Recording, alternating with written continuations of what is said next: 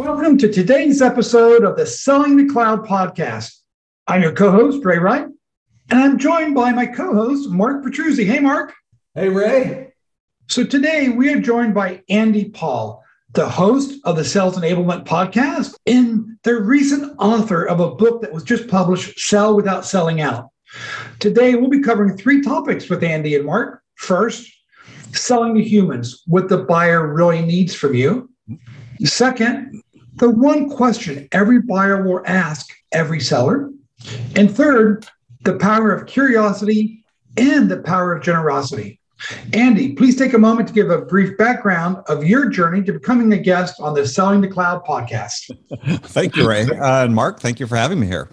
Gosh, been in sales forever. Let's start there. And worked for startups for a number of years, started my own company in the year 2000 with the express intent of teaching small companies, primarily startups, but small companies, how to go out and win big deals. Because that's what I'd done for the startups I'd worked on. We were selling large mission critical communications networks as a small company selling 7, 8, 9-figure deals to big companies around the world. How do we compete against the big guys? So that's sort of my specialty I started my company with. And then, about year 2011, 2012, published my first book, and it sort of led me down this path today as an author, a speaker, and a podcaster, and still do a fair amount of coaching and consulting as well. We're excited to have you here today, and mostly because your most recent book, Sell Without Selling Out, was just published, I believe, on the 22nd, Andy, is that right? Yeah, the day before we recorded this, yes. Wow, we're a day late in recording it, but what was the motivation behind writing this latest book? Well, the basic motivation was that, in my perspective and based on my experience and all the people I deal with in my profession, is sales wasn't getting any better.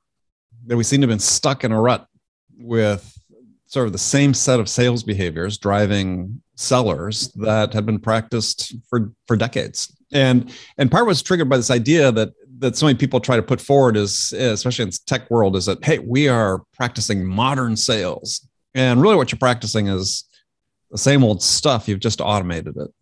And the results really show that we're not getting any better. In fact, you could make the case, arguably, that as sellers, we're becoming less productive and performing at lower levels than we have in the past, despite all the advantages of technology. And so as I was really analyzing that and looking at that, it's like, okay, well, why is that the case?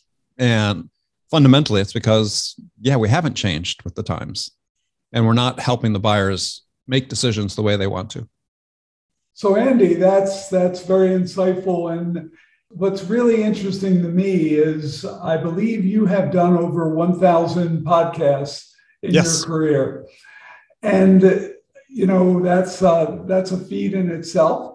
But over that time frame, let's talk a little bit before we go deeper into how we feel we should change selling. Mm-hmm. How has the market changed? How has buyers changed? Maybe what are the top 2 or 3 major differences today versus when you started doing your podcast work a number of years ago?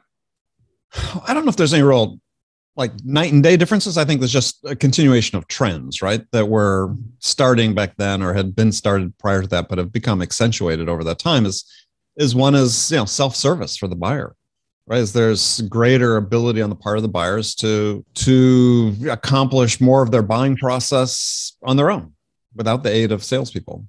And we can get into discussion later as whether they really want to do that or not, or under what circumstances they want to do that. But that's certainly one trend. And one trend, obviously, that goes along with that is just the fact that the information asymmetry that used to exist between sellers and buyers, meaning when I got started selling, there wasn't the internet, so I held all the cards relative to information about my product, except for if you wanted to go buy a subscription to McGraw-Hill Data Pro. I don't know if either of you remember Data Pro and the big binders of brochureware that was in there.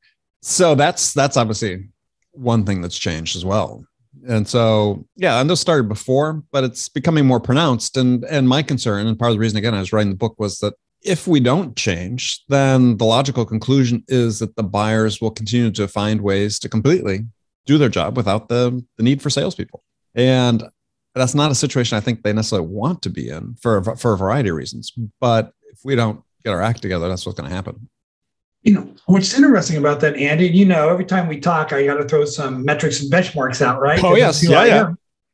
So I was reading some research, which wasn't ours, that I think 54% of B2B buyers who bought in a non-human assisted form regretted their purchase. Over 50%, 54%. So I don't think buyers really want to go through the entire considered purchase process without speaking to a human, i.e. a salesperson, to help them through that journey. Do you agree with that? Yeah, well, I think, yes, basically. I think there's sort of two motivations for there.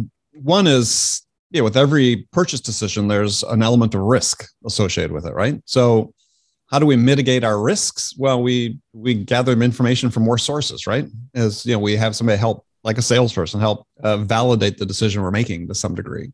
But the other one is that I think, and I think some of this is sort of a little unconscious, but I think some organizations are sensitive to this, is this idea that there's been a lot of research about weak ties and strong ties among people. And so with people you work with on a day-to-day basis, you develop these strong ties.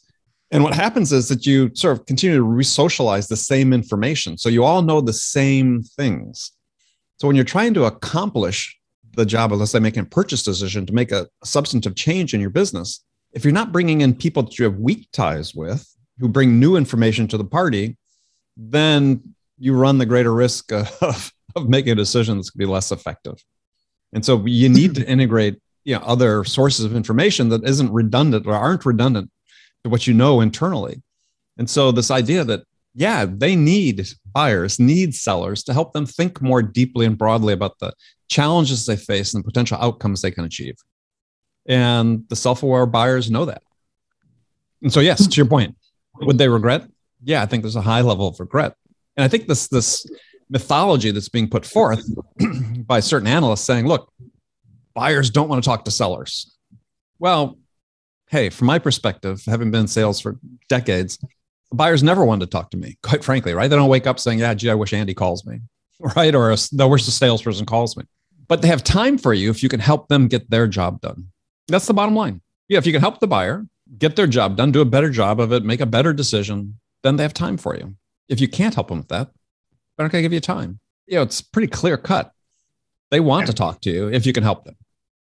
So, Andy, I've enjoyed your entire book, but I especially enjoyed. You're welcome. I especially enjoyed the chapter "Selling to Humans," and I love it just from the title, because it seems like salespeople forget every once in a while that they are selling to humans, right? We try to do methodologies and process, and you know what? We'd be better off selling to robots, because if you do the same things over and over again with a robot, you're probably going to invoke the same response.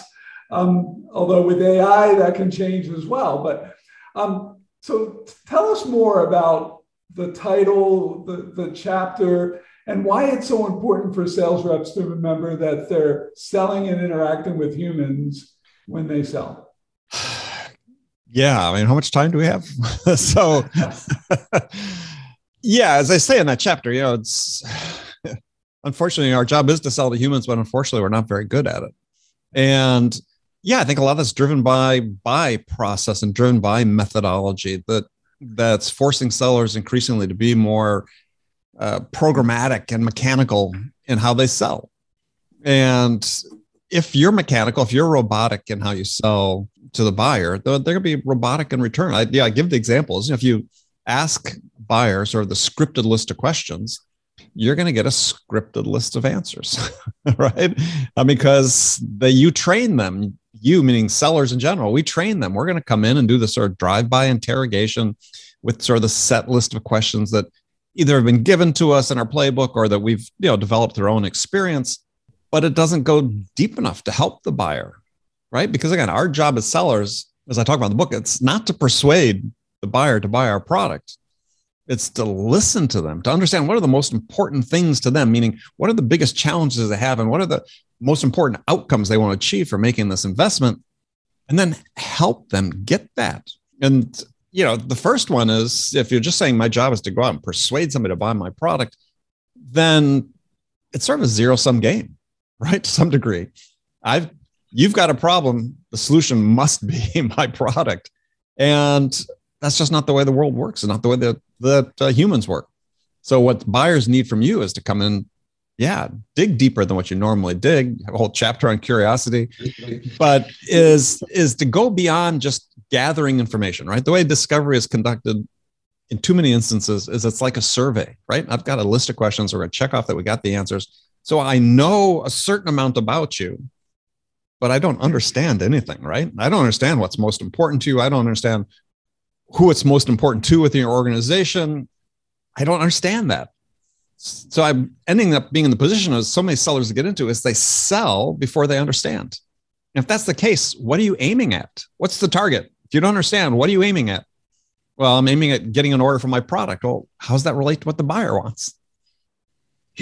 Andy, let's pivot that just a little bit to not the selling process, but that first engagement process. Mm-hmm. I mean, sales technology is everywhere. And one of the largest adopted sales techs is sales engagement platforms to automate that initial outreach with 10, 12, 14 touches over a 30-day period. So here's a question for you about selling to humans. I've always said, doing a lot of research and tailoring the email based on what I think the company needs or how we can help them, or what I think that person, how we can value them, is much more effective as measured by conversion to an actual conversation and a discovery call. Do you agree with that? Do you think we've placed quantity and automation over personalization when it comes to initial engagement? Well, yeah. So the problem is not the tools. The problem is how they're used, right? This is an argument I get into with people you and I both know. The problem is not the technology; it's how it's being used. So, and this is sort of a conundrum that sort of exists in the tech world in general. And I've grown up in this world. This has been my life, but. Yeah, the lesson that just because we can do something doesn't mean we should do something is a lesson that seems to escape most people. So, yeah, I mean, I've written in the past, I think one of the craziest sentences, ever that I've seen in marketing is materials about sales engagement is, mass personalization at scale. It's like, okay, how many oxymorons can we put into one sentence? Yeah, let's be honest. Mass personalization equals insert first name here, insert company name here. Right? That's right. Yeah, it's just part and parcel of. I think one of the things that's problematic about the way that sales is conducted, as more specifically in the tech world these days, is that they've become so reliant on the way they use this technology to fill the top of the funnel that it has an impact on how they conduct sales through the funnel, right? Because if we say, look, we're just going to put a bunch of crap into the top of the funnel, even if we're not very good at selling, we're going to close a certain percentage, right? And win rates in general in the SaaS world are pretty low, right? As an organization, it'd be 20%, 24%, 25%. It's like, well, so your best sellers, theoretically, or your average sellers are selling, they're only able to win 1 out of every 4 of your most qualified opportunities. What's wrong with that picture? Well, what's wrong with that picture is the buyer saying, you didn't give me any reason to buy from you. And yet this is considered acceptable because we make do for the fact that we have gotten really good using the tools the way you described to sort of fill the top of the funnel. At some point, there's got to be a reckoning to say, look, if we're not able to win a majority of our opportunities, maybe we really don't have product market fit. Wow, that's very interesting, especially when you look at all the money and time and effort that's expended to deal with that huge funnel. Mm-hmm. So shifting gears a little bit too, is one significant point that you highlighted in the book is this concept of the question of what every buyer will ask you. Yes. So what will every buyer ask you, Andy? Well, can I tell the story from the book? Yeah, I mean, this came about because early in my career, I was selling computer systems for accounting systems to the construction industry. And I was in the San Francisco Bay Area. And I was calling on this large home builder, one of the largest home builders in the Bay Area. And I was calling on the CEO, had no expectation at all that he would be available for me. But I walked in, said to the receptionist at the inn, and to my shock and surprise, she said, yes, yeah, he'll be right out. And so he comes out and he takes me into his office, and he has this huge desk that's completely clean. And, I start pitching, and he holds his hand up, tells me to stop. He reaches into his desk drawer and pulls out this 2-inch high deck of business cards wrapped by rubber band. He undoes the rubber band, spreads the cards out like a deck of playing cards, and he says, so these are all the computer salespeople that have called on me in the last year, and I haven't bought from any of them. So, Mr. Paul, why should I buy from you? And it dawned on me at that moment, he wasn't talking about why he should buy from my company. He was talking about why should he buy from me? This was a huge eye-opening moment, right? Because it had never really dawned on me before. So as I started thinking about it, he was really asking this question: why me? What is it about me? Why should he buy from me? And the answer to that question at that time is I had no idea. I was completely clueless. But he sort of mentored me over the next year, and I eventually got an order from him. But that's the lesson is that, anytime you engage with somebody, they have a choice about how they're going to invest their time and how they're going to invest their attention. And so if people, I think, go through in, daily life, we go through all these questions, we interact with other people, why should I trust you? Why should I believe you? Why should I invest my time in you? I just go down the list of questions that start with the word why and end with the word you. And I have a list of those in the book. And just take all the middle words out, and what you're left is this question that everybody asks about everybody else when you engage with them is, why you? And this is certainly true in selling, is when you're dealing with your buyers and prospects, they're like you. They've got a limited amount of time and a limited amount of attention that they can invest. Why should they invest it in you? And this is not a question that you can answer verbally, like, oh, because I'm the greatest salesperson in the world. They're going to experience it, right? Based on the first impressions you create, how engaging are you with the questions you ask? How interested are you in them? These things that happen right up front. Oftentimes, people are making judgments and decisions about you. And to my mind, that's why I keep telling people there's no such thing as an unimportant interaction with the buyer, because you never know which one is the one that they're going to be judging you on. In today's world of video games, I've gotten used to being able to get cheat codes. Sometimes you pay for them, et cetera. So, right. Andy, do you have the cheat codes of what are the 2 or 3 things a great B2B salesperson can do to prove that why you is answered? Are there certain recommendations you have on how I can prove that? Sure. So first of all is create a positive first impression, right? Pay attention to detail. Be on time. Be polite. Don't presume familiarity.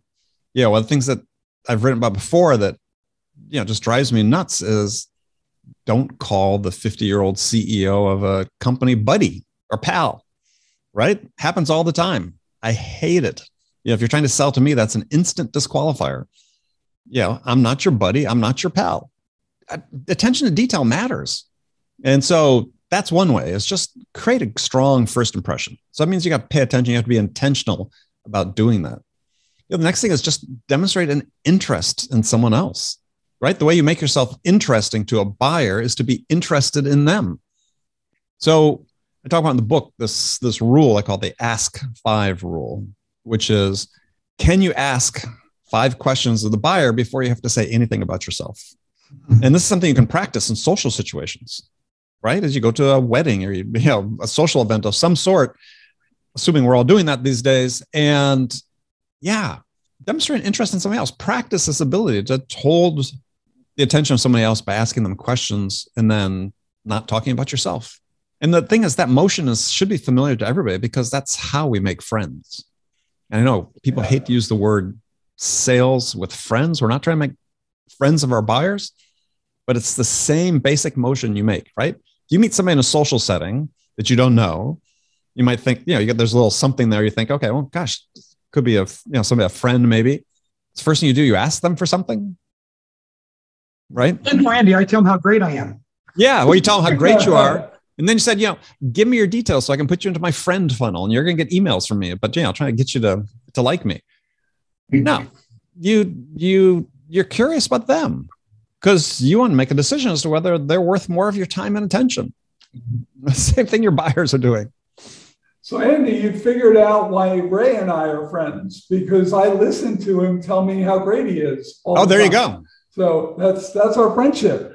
But I'd like to double click on something here because we're right in the fringes of an area that I truly believe in. We spend so much time as sales reps, particularly in technology, trying to go in and sell our product, our company.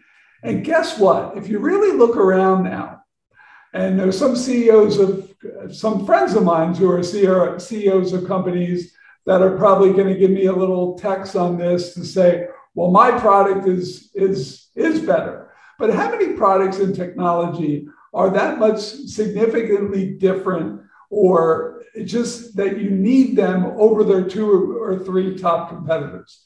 There's not much. There's not so much. Yeah, and I love the idea of, this really, as a salesperson, this is about you. And you can spend your time coming in there and really taking care of your prospect and giving them the data they need, but not trying to, I see people making stuff up, frankly, lying about their product to try to make it different or better. And guess what? They would have sold the deal without lying because this person wanted to buy from that particular sales rep. So can you take us more into this concept of, it is less about the product. It is more about you. And frankly, you don't have to work so hard because most of this other stuff is easy to do. Like you said, easy to be a friend, easy to make a friend if you do the right things. Yeah. Well, as I write about in the book is the 4 pillars of selling in that I describe are all innate human behaviors, right? Is the things we're trying to get rid of, the salesy behaviors that the buyers don't like. Those are all learned behaviors, right? So we can dispense with those today and just be ourselves and be much better off. You really expressed the whole thing right there is that the differences between products are slight, right? And I think over time, especially one of the things that has changed a lot in the last, let's say 20 years is, given a more software driven world, is the ability to create sustained, meaningful product differentiation is extremely difficult, right? The barriers to entry from a technology standpoint are very low.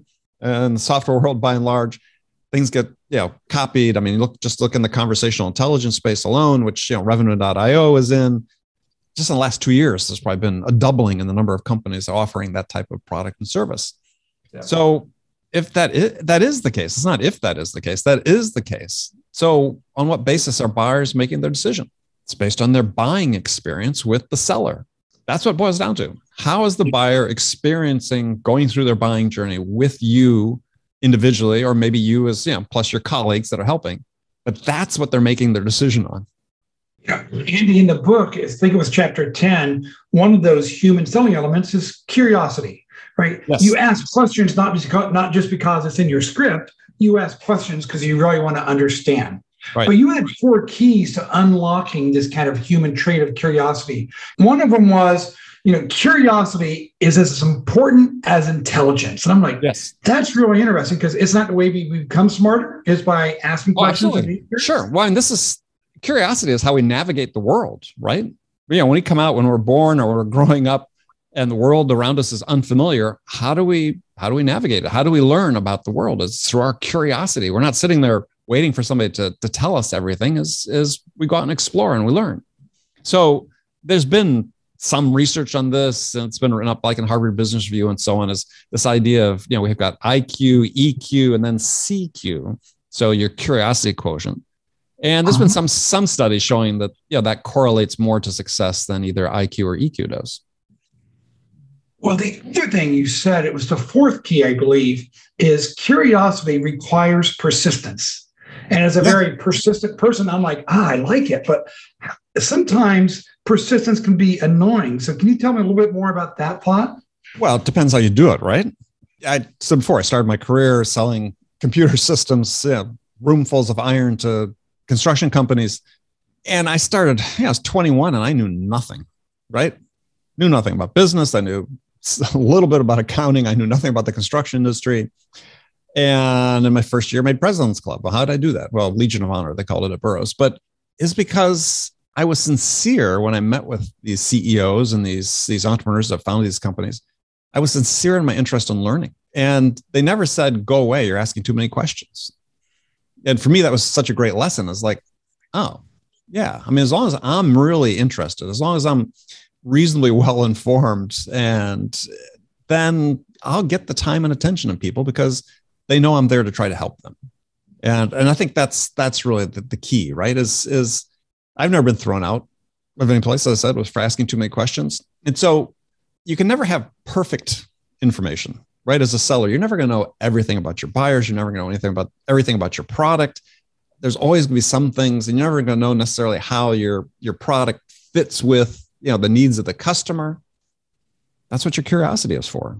And so if you come armed with a script of 10 questions we always ask, and then leave it at that, and you don't ask the real follow-up questions or the right types of questions to elicit the information from the buyer, then you'll never reach that level of understanding.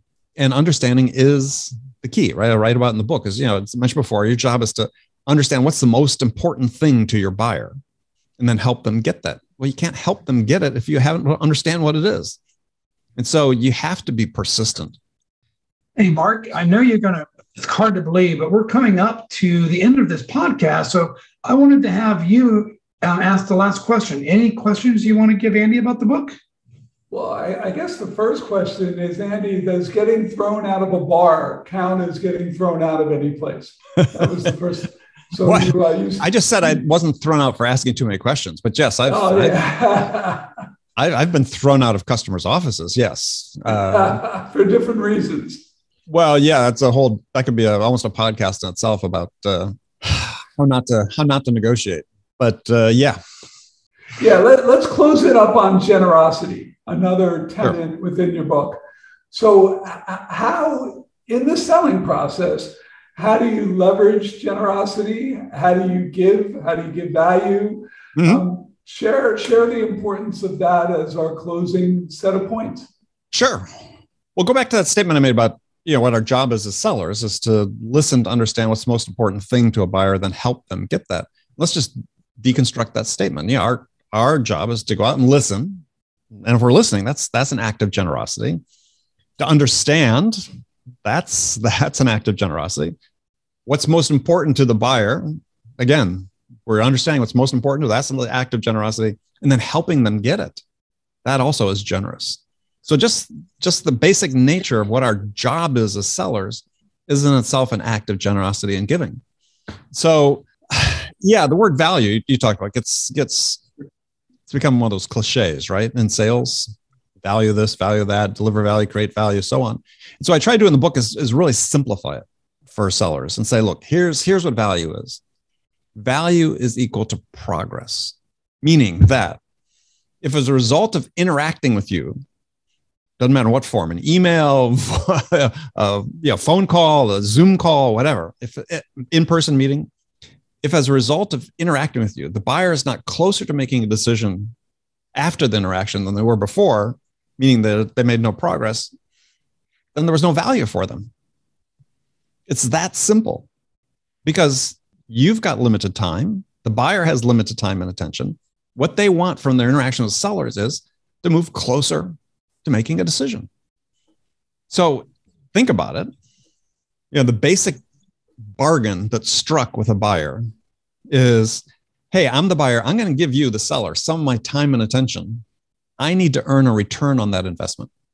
And if I don't earn a return on that investment of my time and attention, I'm going to stop giving you time.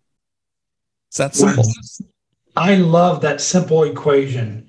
Giving value equals progress. If you didn't make progress in that sales cycle, et cetera, you probably need to reflect on why didn't I provide more value?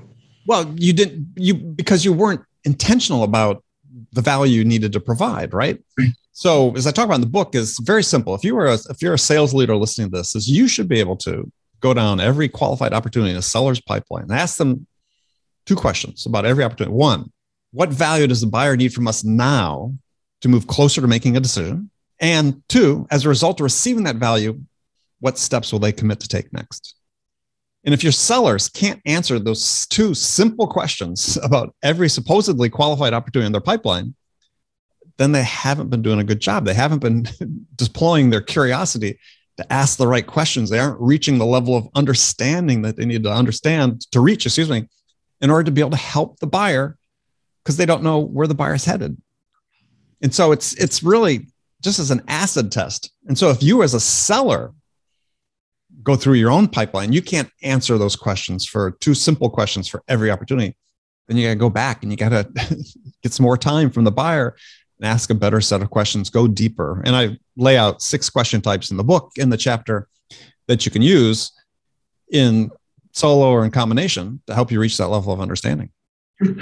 And I think there can't be a better way to end the podcast. Those 2 questions are so tangible and so easy. And I just want to repeat them. Number 1, if you're a professional salesperson or sales manager out there, look at your pipeline and ask 2 questions. Number 1, what value does a buyer need from me right now? And if I deliver that value, what's the steps they're going to take? Correct? Mm-hmm. Yep. Love it. So, Mark, we have to end today's podcast. Thank you, as always, for being our co-host. Thank you. And I always hand it back to you to close us out. Andy, thank you very much. This has been awesome. Mark, thank you. For everybody, Andy Paul is not only the host of the Sales Enablement Podcast, which I highly recommend. I learned so much from every episode, and I truly mean that. And second of all, the book, the title is Sell Without Selling Out, available on Amazon. Correct, Andy? Available on Amazon. You don't mind me a little self-promotional plug right there? So no, there it is. A good producer where we can Amazon, grade that out. Independent bookstores, wherever you buy books, it's available. Okay. And to our listening audience, if you're enjoying our podcast, our great guests like Andy Paul and the content that we cover, it would mean the world to Mark and I to go ahead and subscribe to the Selling the Cloud podcast on your favorite podcast app, and go ahead and give us that 5-star recommendation and rating, and tell us how we can even make the podcast better for you and your colleagues. Thanks, Andy. Thanks, Mark. Thank you, guys. Thanks all. Cheers.